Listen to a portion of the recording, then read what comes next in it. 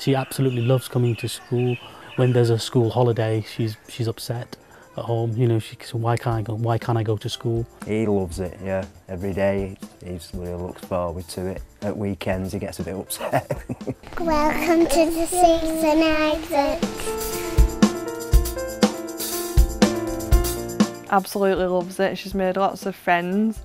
She loves getting messy and exploring all the different activities which you have on offer.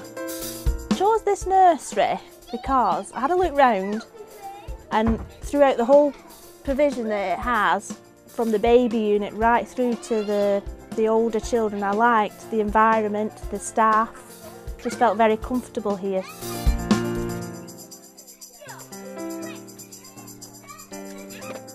She has lots of fun. She's developing really well. She loves the outdoor environment, all the different activities outside, and the different levels which challenge her. I really liked the outdoor provision here.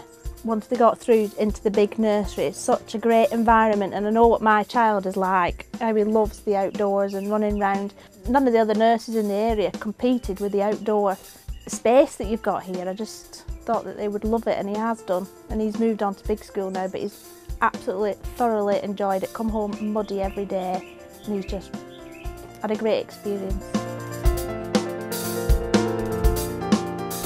She loves singing, you know, and she's always singing nursery rhymes and Christmas rhymes at home as well. So she thoroughly enjoys coming to Susan Isaacs, and I've seen her develop. Well, I'd say the most thing is his confidence and personality have come through a lot more. You know, he seems to be a bit more of a settled individual now. You know, he seems to have a little identity. Ruby loves coming here. She's here, loves it. She wakes up every morning, asks, can I go to nursery today? She loves everything about it. She loves the fact that she can just go and do some cutting, gluing, getting messy whenever she likes. She loves it. I think you just know straight away as soon as you walk into a nursery that it's the right place for your child. Being able to make her own mind up what toys she likes to play with. The fact that if she wants to go and do some gluing, cutting, she can make her own mind up what she wants to do, and it's all there ready for her.